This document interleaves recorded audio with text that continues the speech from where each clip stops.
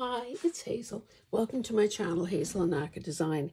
This is going to be a quick thrift haul video, and the hashtags that I use are Thrifty Canucks, hosted by Kim Newberg, Thrifty Treasures by Dale at Not Too Shabby Chic, and Thrifty Thursday by Sherry at Turquoise Dreaming. Other than these patterns, everything else is books. Books or, well, books. Books are books.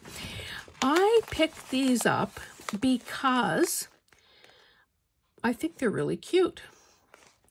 They range, they range in age from 1992, 2000, 99, 99, 2000, 92, 90. So basically, they are, what, 24, 25 years old or so. They're in great condition, and they've got these cute illustrations. Now, this has, excuse me, somebody's, measurements on there, but these two kids are totally, unobstructed, excuse me, for fussy cutting. So it's a combination, it seems, of photographs and illustrations. This pattern includes a doll dress, well, and so does this one. So really cute, really cute. Now, I don't know why they felt the need to stamp that baby's forehead, but that girl is intact. And then, of course, this one is really cute. So I think I'm going to be bringing these to the live sale when I'm a guest on August 15th. That's Angela, the Traveling Crafter. So, you might want to tune in for that. And at the risk of becoming a broken record, I do want to say that anybody who buys anything from me, I'm invoicing in Canadian dollars and I'm shipping from Canada. So if you are a Canadian creator, you might want to check this out because there might be some stuff available where you're not paying, the U.S. exchange rate or shipping from the U.S. Just saying that, obviously no obligation, but it is worthwhile to check into that and see if there's something that you cannot live without. Okie dokie, let's go on. This is in no particular order. This book is called Quilt by Ruth Van Haeff, Handmade Style. Not sure of the date. I'd say it's fairly recent. But I think we've come to, it's probably at the back on this one. 2006. I think we've come to expect that books that look like this are going to have wonderful illustrations. Typically, I need a ruler. Typically full-page illustrations that would make great pages, or could be. Well, I can't seem to find a shorter ruler. If only I had more rulers. This one is 9 5/8 by 8 7/8.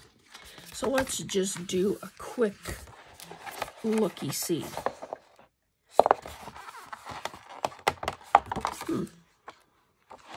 So some what would you call these? Are they? They're not really templates, but they're diagrams of what quilt designs look like.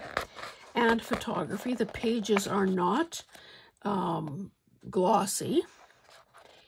And I hope, like, I'm doing this in the evening, and it is still smoky here because of forest fires, but I've turned on a couple of extra lamps, so I'm hoping that they're, I don't know if I've gotten rid of the shadow from my phone holder or if I've created more. But I hope that you can get the gist of what I'm showing you here. So let's see. So obviously finished quilts on display, you know, women in action, a full page like this that would make a great, oh, and a good image on the other side. It could definitely make a signature page. Another one of those. It looks like these tend to be back to back, so that's great. You don't have to worry about, excuse me, covering the back. Is this the same? Nope. See, just when I make a declaration, we find something that disproves it. Anyway, you get the idea. Look at that. Denim.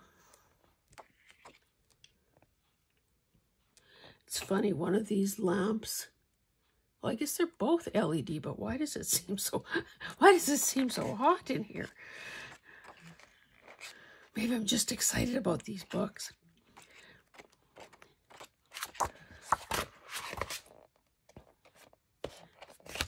Okay, I'm probably just going to make a pile on the side here. This is a baby book. Simplicity, basic layette, play and outerwear, toys and gifts, nice for the nursery. And, you know, after having to do a couple of baby journals back to back, I thought, you know, I should keep my eye peeled for things like this that could be used, you know, regardless probably of gender. Even pages like this would be cute to use as signature pages. And of course, the monochromatic illustrations. Okay, can you imagine putting your baby on two big fat yellow page phone books? Do those things even still exist? I don't think so. And sort of tethering him to the chair. Anyway, so that's the gist of things there. That's a little sweetie. You know, pages like this would just be great. And, you know, there's a, did we find a date? Didn't look. 82. So nice that there are quite a few color illustrations. Then, of course, there's something like this. Baby Styles by Beehive. Nostalgic Baby Collection. So this is going, oh, there's color on the back cover. These little things would make cute little, they're almost like Twinchies or something.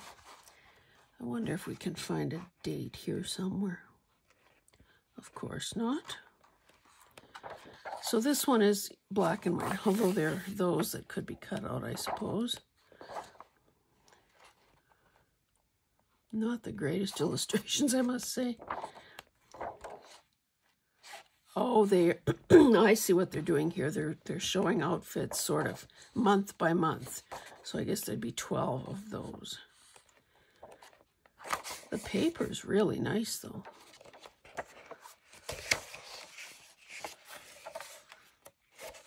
Yeah, it's hard to guess what the year might be, but oh well. Okay, keep going. This is missing its cover. McCall's Antique Quilts. All these pages or corners are bent. 1974. as if we couldn't tell by those colors. Very yellowed pages. But the color illustrations definitely, or photographs, definitely speak to the time and the era. So again, if you've seen one quilt book, you've seen them all, right? Don't want to spend too much time on that. This one is called Erica Wilson's Bride's Book.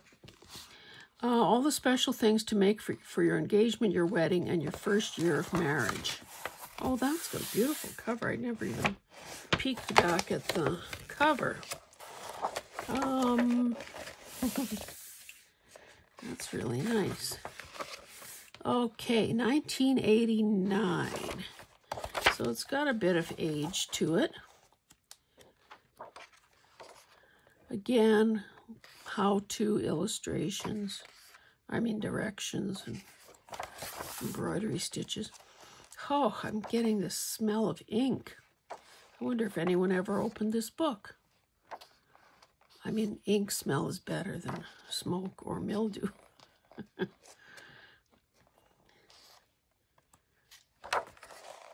Even something like that is really nice. Victorian Roses Rug Needlepoint Chart. Oh, that's cool too. Oh, that's cruel. Yeah, so I thought there, you know, between small photographs and charts and diagrams and so on, I thought there'd be quite a bit of fussy cutting possible here. Well, that's cool. A flower, birthday flowers, they're calling it. So March is jonquil. I don't know if that's very exciting for us March babies. But I guess in reality, not much is growing in March in some parts of the world. Look at those guys. Those are knitted kittens couched in a little basket.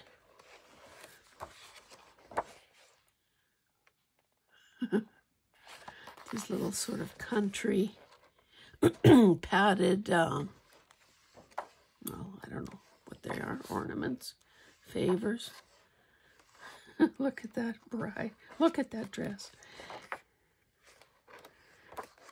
That was 1989. Poor dear couldn't get stockings that matched. Can I just ask you a question? And you can tell me in the comments if you don't mind. When was the last time you pulled on a pair of pantyhose? Like, hey, inquiring minds want to know. And did someone have a gun to your head at the time? Yeah, I cannot remember. Oh, there are those flowers. Month by month. Whoa, that's pretty fancy. Okay, onward. Now, I had never heard of the Bishop method, and I managed to get 2 of them. So I don't know if this one came first because this one says revised. So let's have a look-see. They are, you know, a good 5/8 of an inch in thickness, 8.5 by 11. Oh,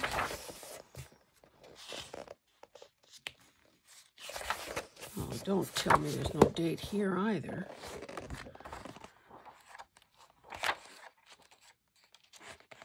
What would possess people not to do that? Anyway, it is, you know, the typical dressmaking kind of book. Oh, sewn in signatures. That's kind of unusual in a soft cover book, I would say.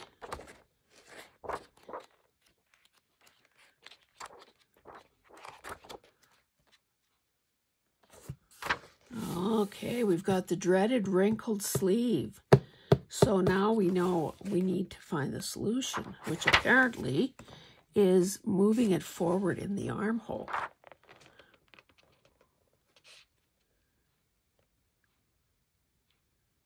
If a low neckline is loose or wide in front, several things can be done to correct it. I bet you were lying awake nights wondering what that was. Some cute illustrations. Okay, for those of you who aren't quite sure, that is a woman with an iron and an ironing board. I know that there are some people that would rather dye than iron anything, so just wanting to point out a historical fact. Okay, I can't believe that there isn't a date. Oh, right there, 62. Oh, I would have thought it was later. Okay, so this one, originally 59, but this one is 66. Okay, this one is Fashion Sewing by the Bishop Method, and this is the Bishop Method of Clothing Construction.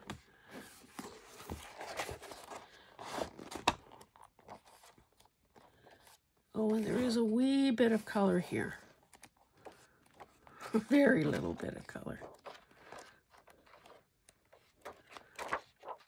This book also is thicker. Oh, see, that's cool. She'd make a... Oh, did I figure that out that there was color at every chapter heading? Oh, it's the same one? Oh, no. Well, that's good.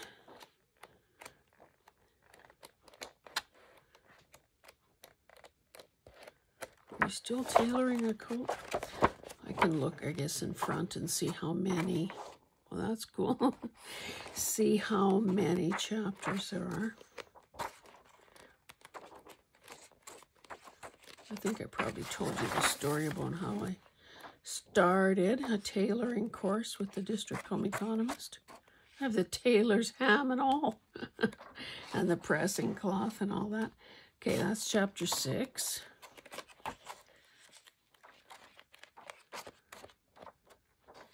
Tools of the Trade. So there are 15 chapters, so some pretty cool images in there. And this vintagey looking cover. Okay, 4 more. This is Belle Amour Art to Wear. Now it's magazine.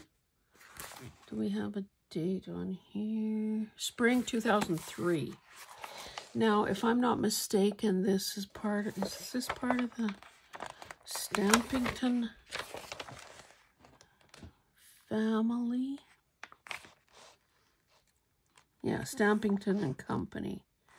So I think, you know, typically, unless it was different way back when, but typically this family of magazines has pretty good photography. I mean, there are obviously all these ads at the back. More ads, and then you get into something like that, which would obviously make great collage fodder. Poly clay woven necklace. Wow. Huh. Can you imagine if you had to make every little ring out of clay? How tedious would that be? You can tell I love these colors, as does Teresa. I'm also finding that I'm surprised at the number of people, Caroline's another one, who keep saying that purple is their favorite color. So that's great. We could almost form a group of some sort. This looks like it's probably painting on silk.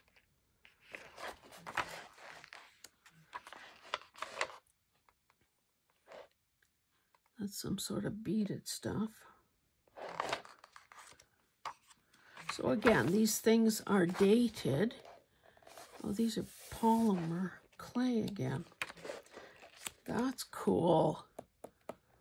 Probably heavy and uncomfortable to wear, but I think sometimes we just keep things on a display thing and never really use them, but just admire them from afar. Okay, what is this? Oh, a drawstring purse. Look at all the silk ribbon embroidery on that one. Well, Victorian era, so that wouldn't be a surprise. Button jewelry. stamping silk. Well, that's cool. How about, have you ever painted your Doc Marten boots? Have you? You can tell me in the comments. Big chunky jewelry. Found art jewelry. Again, that would be so heavy. Looks like something that we might find kicking around here at the farm. Inkjet printing on fabric. And then these are little beaded guardians. They made her boobs out of 2 beads. Okay. That's cool. I have so many little purses. Polymer clay purses. Of course, mine aren't clay. Ubiquitous denim. So there's that, you know, and because, okay, well, so 21 years ago, this cost $9. So the prices have been high forever and a day. Same company, Stampington and Company. This is Hut handbags, handmade purses, clutches, and altered bags. What year? 2017, so quite a bit newer. And thicker. And by this time in Canada, $17. Again, these are great little images to fussy cut and use. What's in your bag? I love stories like this. You see this quite often in women's magazines where they ask some celebrity or somebody to sort of spill their purse and explain what they've got there. It's the voyeur in me that wants to know. Okay. So this will all be handbags.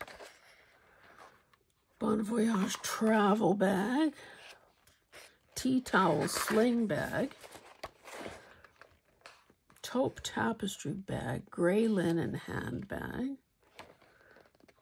Oh, tea time. Don't we have the doilies and the beaded trim to do that? Vintage wedding clutch. Roses forever. Lots of dots. Whoops. Oh, darn. I wonder if those are French knots that they fabric. Sweater. No, I guess they probably took a sweater. Oh, yeah, because there are buttons and everything. That's a cool thing. Take a thrifted sweater or a sweater out of your own closet and turn it into a handbag. Shibori dyed handbags. Lunatic fringe. Yeah. Beadwork on that one.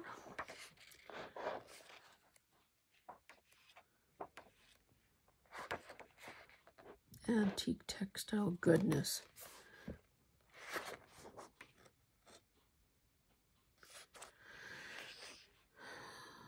Okay, remnants and scraps assorted. Looks like there's some ticking there. Oh, that's awful. Pardon me for saying so, but it is. That's not much better, in my opinion. Hungarian embroidered purse. Hey, I recognize those flowers. I didn't know that was Hungarian work. I bought some linens like that. Oh, this is cool. I wonder if that's felted wool. Forest tapestry. I don't really say, but that would be my guess. I mean, I don't want to start reading the whole thing. Sorry.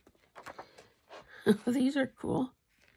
So, oh, and that's applique. That looks like stained glass. Is that painting?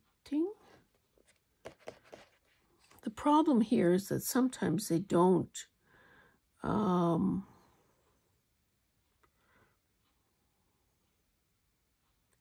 didn't know that there was a band called Sister Hazel who wrote a magical, colorful story about a beach, a strawberry beach.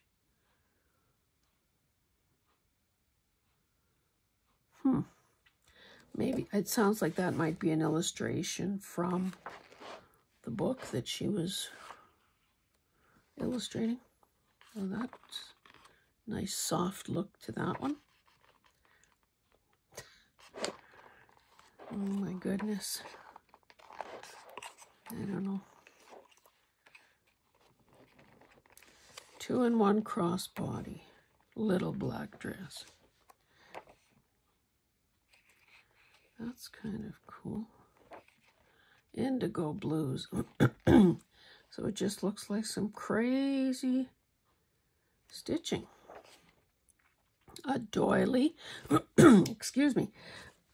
Looks like a doily affixed to maybe leather, lace, and keys. Oh, that's nice. Okay, I shouldn't be lingering over each one. Burlap. Huh. I think a lot of us have burlap. Look at the butterflies. See, I didn't flip through this at all. It's like when you know what you've come across, and the price is right, you know that you're not going to be sorry, so you just grab it and keep moving. No way is a person going to take the time to linger and flip through it, because that would be foolish when there's more shopping to be done. Cloth petals. Fabric and acrylic paint. Now here they've added jewelry, miniature charmed bags. Oh, they are pretty tiny. But those are kind of cool.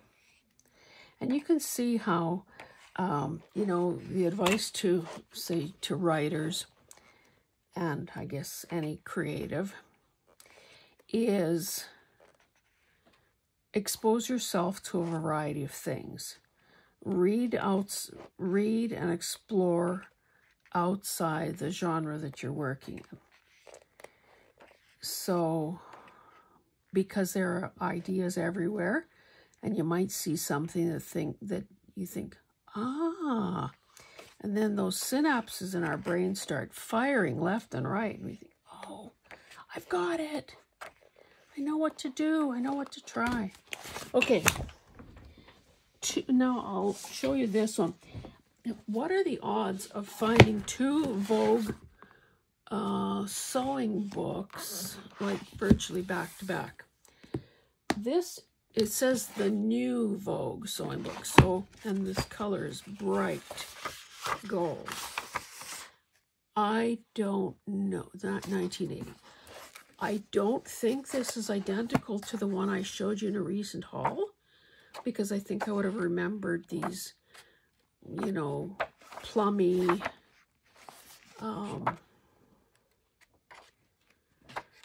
illustrations, or dusty rose, or whatever you want to call that. So again, mint condition, photography, illustrations. So, you know, those could all become journaling cards in a fashion or sewing, excuse me, journal.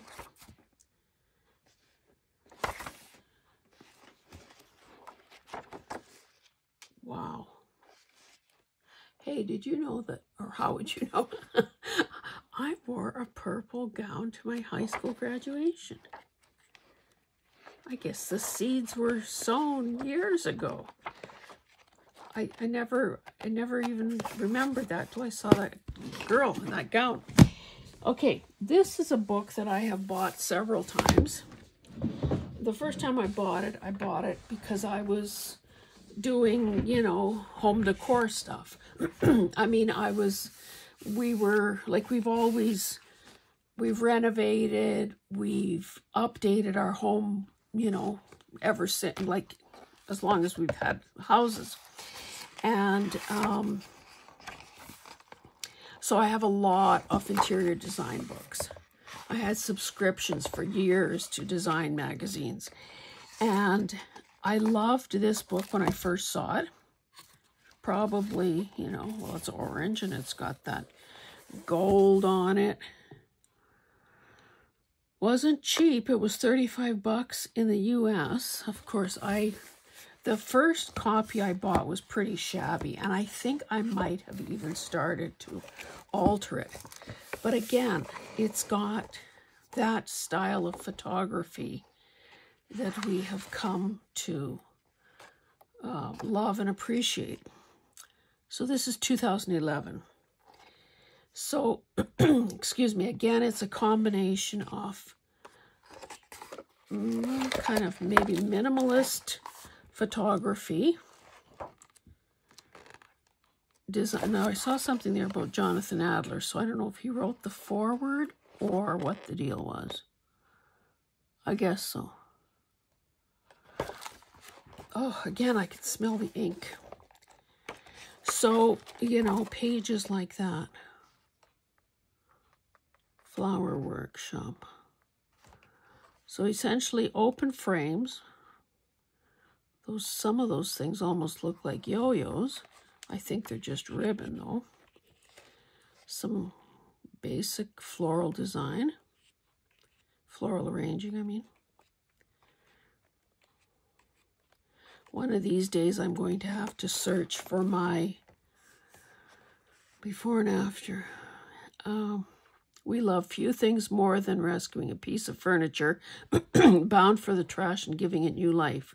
When you paint something, whether you paint something, add new hardware, blah, blah, blah.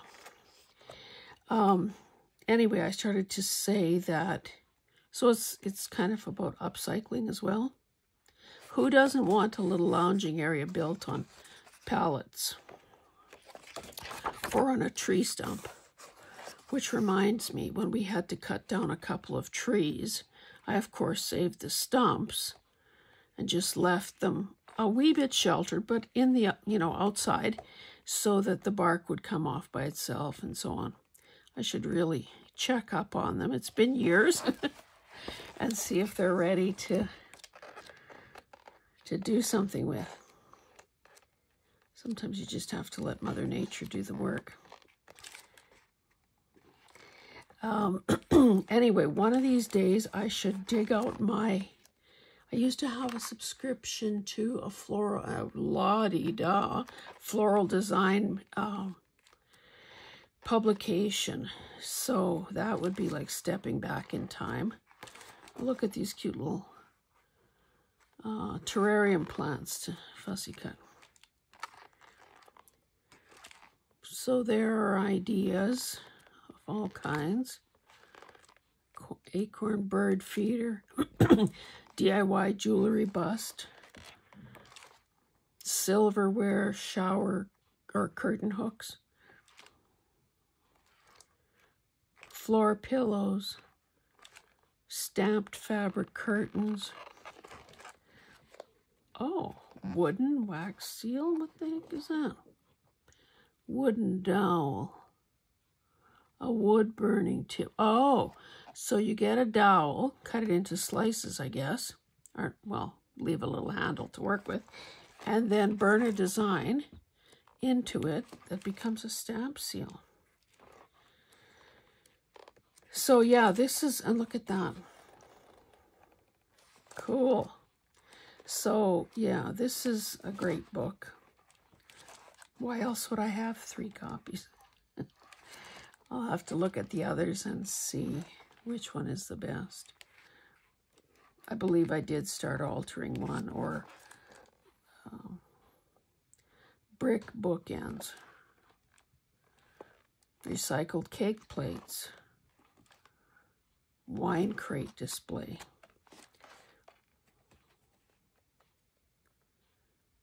this highlights of vintage. Well, this is actually showing, I guess that's a woman from California. And some of the rooms, I guess, that these different people have done. Isn't this like our died and gone to heaven type of place? But again, you know, if a person were to cut this book up,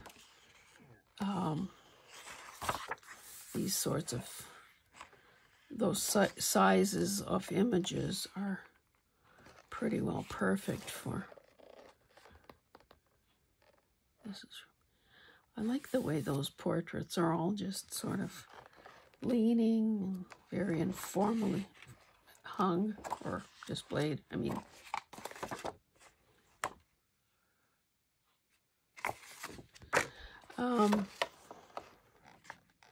yeah. So again, eye candy.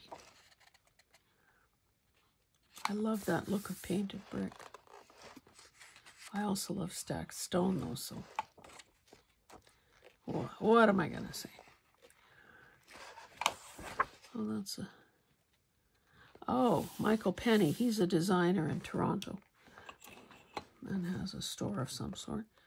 Regular guest on some of the design shows. I remember when we first got a satellite dish. This is a long time ago. My son was still in high school. There's quite an age spread between the two kids anyway. They chipped in. I may have told this story before. They chipped in and bought us a satellite dish for $99. And, you know, like Mama didn't raise no fools. They, of course, did the cheap part. It's the monthly thing that we have been paying ever since that, you know, can impoverish a household. But I remember being exposed to satellite TV. OMG. I lived for HGTV and TLC, no, DIY, anything that had a design show on it. I was there, baby. Yeah. And then once we did our house extension and, you know, thought, okay, happy with the way the house is now. This is probably going to be the last iteration before we drop dead. You know, I can spend my time elsewhere now. But I still like looking at these things when I take the time to do it. Anyway, let me stop and let you go. I hope that you have enjoyed the flip-throughs. Oh, that's a cool wall. A vintage industrial metal sliding door. See, that just, you know, would I have that in my house? Maybe. Antique barn and factory doors can be found on eBay or in salvage shops. But I love the patina. I love the idea that it had a previous life. We had old doors that had been sitting in a granary. I think they were bought at an auction for something like $2 each. And then when it was time to, you know, do the addition, I thought, okay, I want barn doors in the master bedroom, like to the walk-in closet and then to the bathroom. So, and of course, it makes sense in a way to do barn doors because, or sliding barn door, because you don't need that swing space. So, I stripped and refinished those doors, and I love them every time I see them. Anyway, guys, enough reminiscing down